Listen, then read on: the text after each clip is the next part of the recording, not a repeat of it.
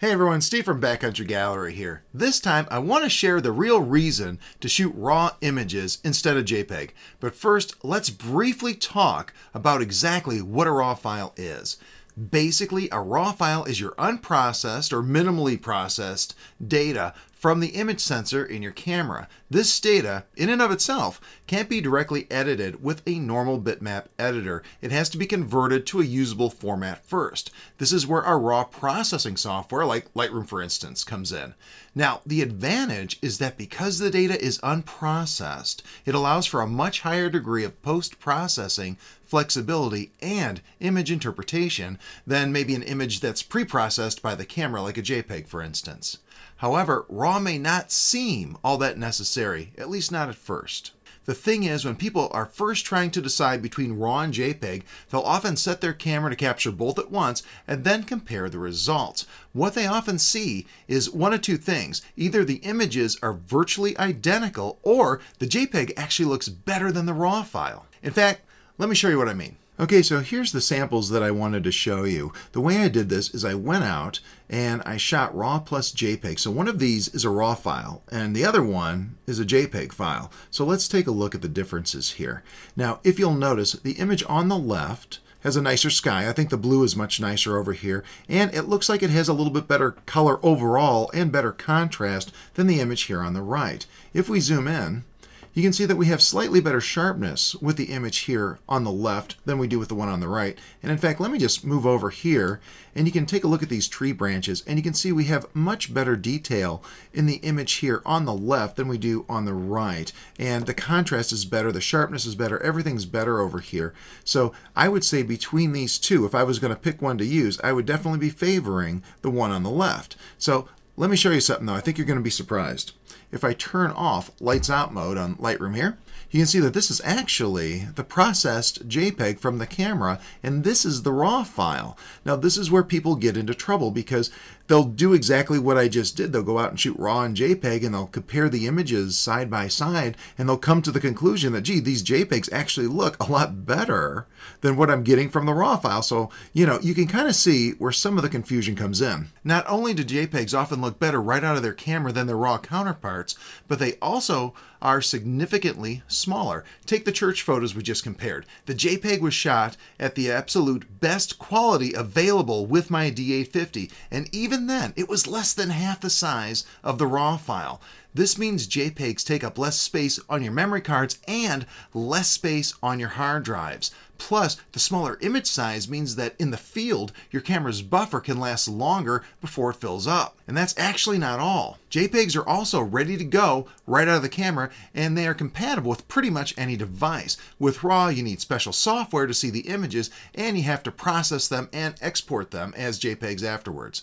So at this point, you're probably wondering why the heck you'd ever want to shoot RAW, and that's a good question with just a single answer: post-processing flexibility. The thing is, when you shoot JPEG, you're more or less stuck with the camera's rendition of the scene. After all, I think we've all had the experience of looking at an image on the back of the camera and discovering it really didn't match the scene in front of us, even if we had the correct settings. In those cases, a RAW file often allows us to process the image so it looks like what we see. Plus, even if the image as rendered by the camera is actually pretty good, RAW offers us the flexibility to make the final output even better. So this begs the question, why can't we just process the JPEG instead? Why do we need the RAW file at all? The thing is, JPEGs simply don't have all the information from the sensor, and RAW files do. To put this into perspective, our 8-bit JPEGs have 256 brightness levels per RGB channel for a total of just over 16 million colors. That seems like a lot, but the 12-bit RAW file has 4,096 brightness levels per RGB channel for a whopping 68 billion colors. 14-bit, we're talking 16,000 plus brightness levels per channel for a total of 4 trillion colors. As an example, compare an 8-bit JPEG to a 12-bit RAW file. The 8-bit JPEG has less than 1% of the total brightness levels / colors available to it that the RAW file does. Still, our eyes can only see about 10 million colors, so the 16 million we get in our JPEGs is plenty for our display images. And by the way, I talk all about bit depth and how it works in my exposure and metering book for Nikon if you want more info. But Here's the trick. The camera always starts with a RAW file, even if you're shooting JPEG. In order to create our 8-bit JPEG image, the camera's JPEG engine needs to decide what data to save and what to toss from the RAW file, since the JPEG can't hold all the data. So the JPEG is produced based on two things. The first is your settings, like exposure, white balance, that sort of thing. And second, how the camera's JPEG engine interprets the data from the scene. It does this assuming that you're not going to want to adjust things like highlights, shadows, or white balance later. The JPEG engine then decides what data it needs to keep from the RAW file to create an image that's intended to be used as is. It then creates one possible version of the image, and the rest of the data from the RAW file is discarded. When the camera's version of the image looks great, then life's wonderful. And the truth is, it probably does that more often than not for most scenes. However, if we want to adjust something after the fact, it's much tougher because we don't have access to that RAW file anymore and the necessary data that went with it. Think of it like this. Imagine you had a box containing hundreds of Legos and you wanted to make a little Lego car. The box of Legos is like our RAW file information and the car is like our JPEG output. We're not going to use every Lego in the box to create the car, only what we need for this particular version of the car. That's what your camera does when it creates your JPEG output. It uses just the information that it needs from the RAW file to output a version of the image from its JPEG engine to your memory card. The problem is, if you want to create a significantly different version of the little Lego car, you'll likely need to go back to the box and grab some other parts. And in the case of our JPEGs, we toss out the box. So while you can do some adjustments, we don't always have everything we need to do it, and that's where we get into trouble. Let me show you. So I think the best way to sort of demonstrate this image information disparity between JPEGs and RAW files is just to show you how this works. So I'm going to use these underexposed images because we're definitely going to see a huge difference here between what we can do with the RAW file and the JPEG. And again, keep in mind the reason is the JPEG is basically the Lego car that we created from our box of Legos. I mean, we have all the information here we need to make this version of the image, but we don't have enough information here to make another version of the image. And I'm going to show you that right now. So what we're going to do is I'm going to jump into the develop module. We'll put this RAW file in here and we'll sync up these two images right here. So let's do that. And I have auto sync turned on. So that's going to apply the settings not just to this RAW file, but also to the JPEG over here as well. So each image is getting the exact same treatment, and then we'll just compare. So let's go ahead and get started. So let's go ahead and start by adding some exposure. We'll brighten this up a little bit, about maybe 3 1/4 stops or so.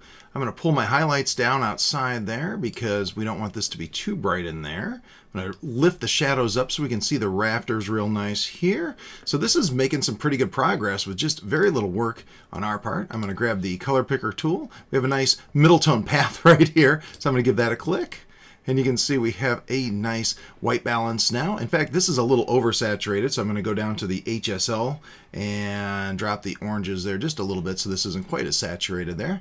That looks pretty good, and it didn't take very long at all. However, let's take a look and see what happened when we tried those same settings on the JPEG. Again, we have auto sync turned on, so both of these images are using the same exact settings. So let's hit compare mode here. And you can see, let me switch these around, and you can see that the JPEG did not fare nearly as well with this exercise as the RAW file did.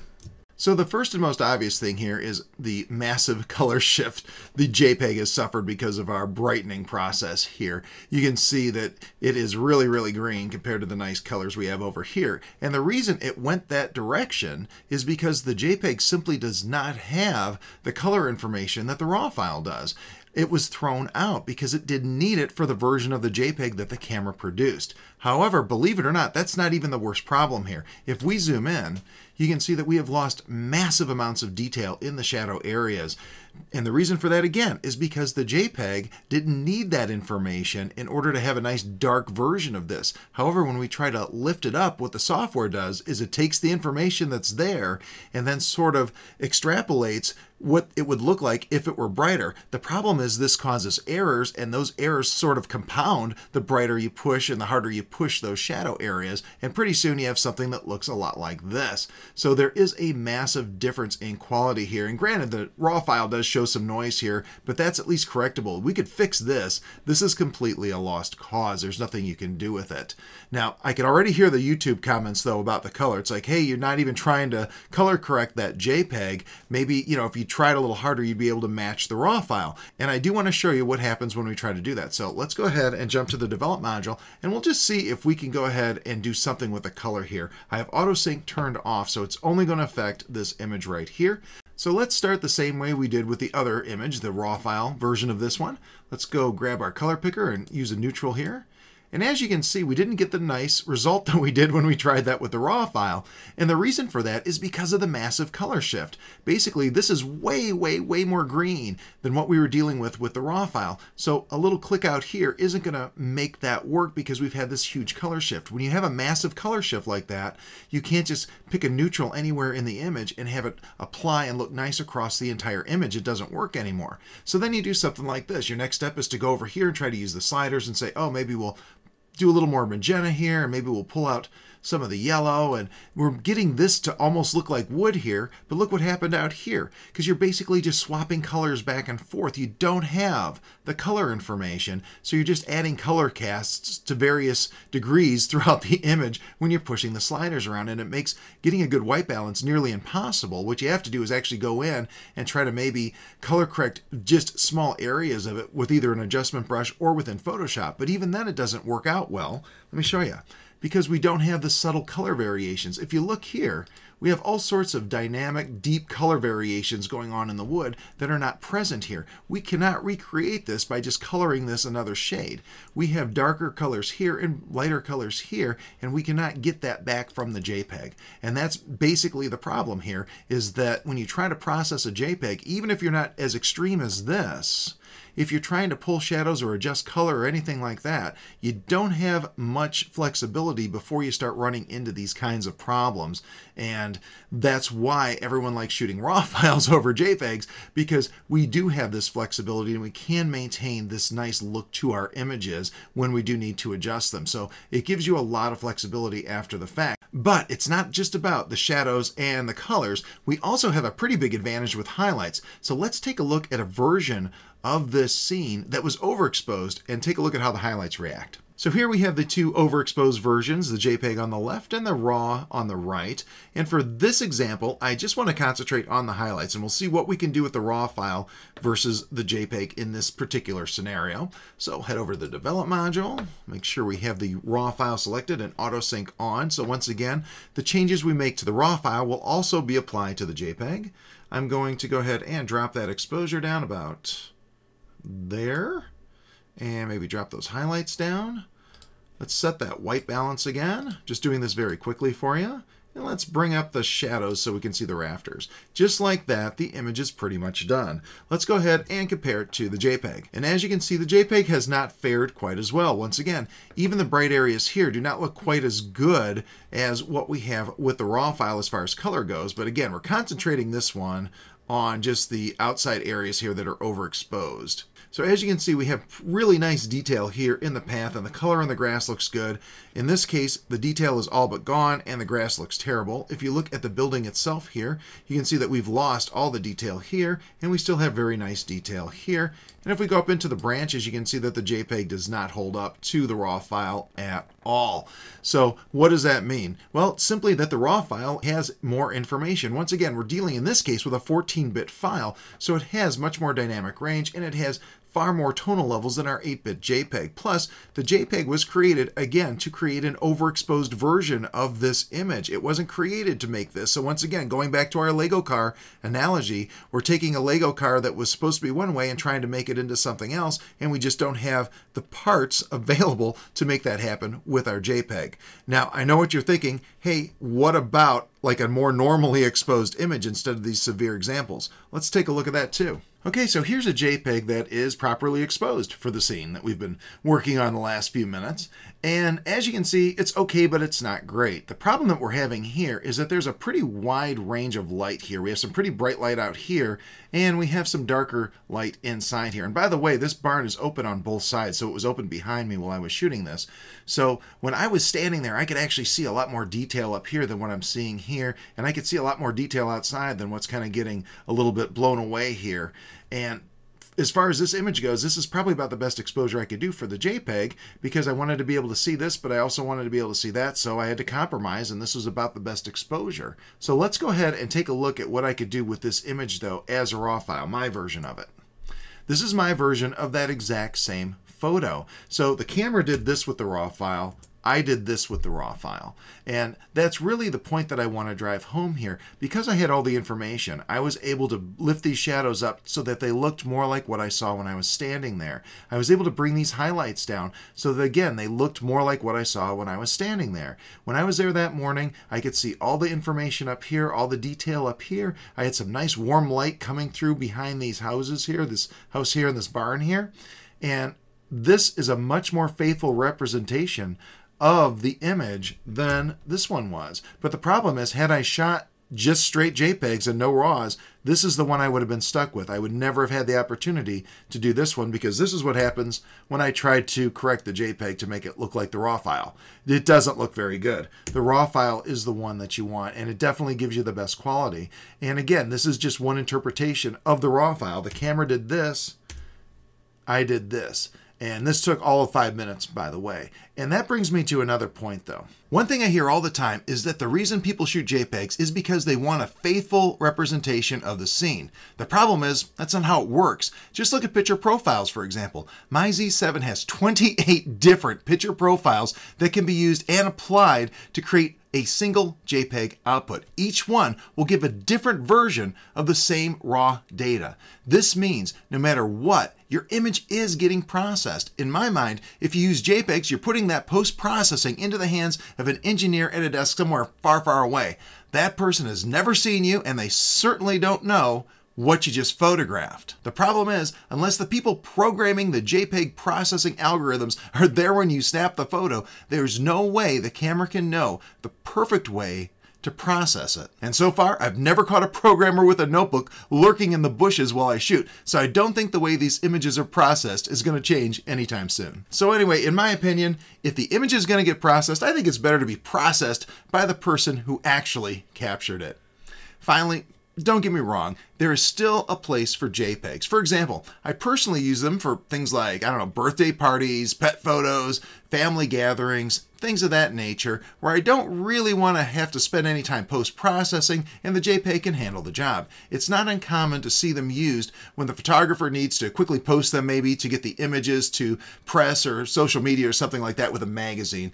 Everyone has different needs, and there's never a one-size-fits-all answer.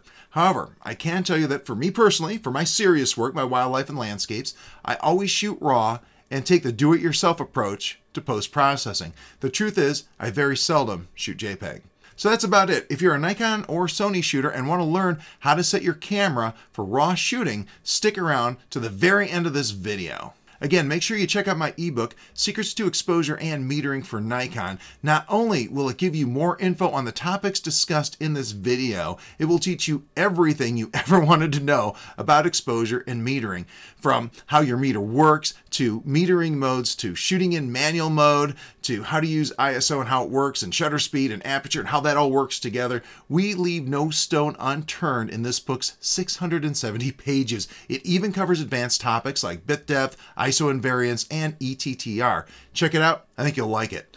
Also, make sure you stop by the site and sign up for my free email newsletter so you never miss a blog post or video. And of course, you'd be my hero if you'd like, subscribe, and click that little notify bell.